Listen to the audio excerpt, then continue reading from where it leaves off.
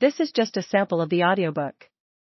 To get the complete audiobook, access the link posted in the first comment. Governor Salmon P. and Missouri's distinguished elder statesman, Edward Bates. Taken together, the lives of these four men give us a picture of the path taken by ambitious young men in the North who came of age in the early decades of the 19th century. All four studied law, became distinguished orators, entered politics, and opposed the spread of slavery.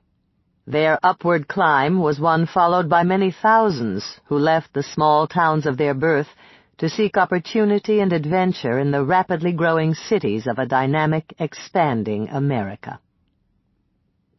Just as a hologram is created through the interference of light from separate sources, so the lives and impressions of those who companioned Lincoln give us a clearer and more dimensional picture of the president himself. Lincoln's barren childhood, his lack of schooling, his relationships with male friends, his complicated marriage, the nature of his ambition, and his ruminations about death can be analyzed more clearly when he is placed side by side with his three contemporaries. When Lincoln won the nomination, each of his celebrated rivals believed the wrong man had been chosen. Ralph Waldo Emerson recalled his first reception of the news that the comparatively unknown name of Lincoln had been selected. "We heard the result coldly and sadly. It seemed too rash, on a purely local reputation, to build so grave a trust in such anxious times." Lincoln seemed to have come from nowhere, a backwoods lawyer who had served one undistinguished term in the House of Representatives and had lost 2 consecutive contests for the U.S. Senate. Contemporaries and historians alike have attributed his surprising nomination to chance, the fact that he came from the battleground state of Illinois and stood in the center of his party. The comparative perspective suggests a different interpretation.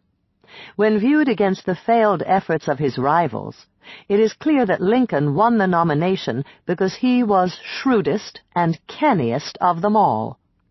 More accustomed to relying upon himself to shape events, he took the greatest control of the process leading up to the nomination, displaying a fierce ambition, an exceptional political acumen, and a wide range of emotional strengths, forged in the crucible of personal hardship, that took his unsuspecting rivals by surprise.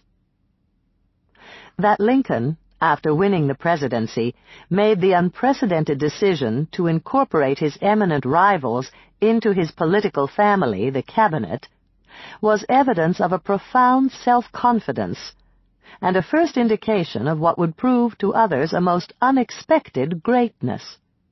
Seward became Secretary of State, Chase Secretary of the Treasury, and Bates Attorney General. The remaining top posts Lincoln offered to 3 former Democrats, whose stories also inhabit these pages. Gideon Welles, Lincoln's Neptune, was made Secretary of the Navy, Montgomery Blair became Postmaster General, and Edwin M. Stanton, Lincoln's Mars, eventually became Secretary of War. Every member of this administration was better known, better educated, and more experienced in public life than Lincoln.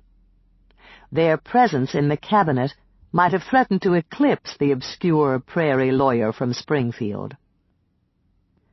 It soon became clear, however, that Abraham Lincoln would emerge the undisputed captain of this most unusual cabinet, truly a team of rivals.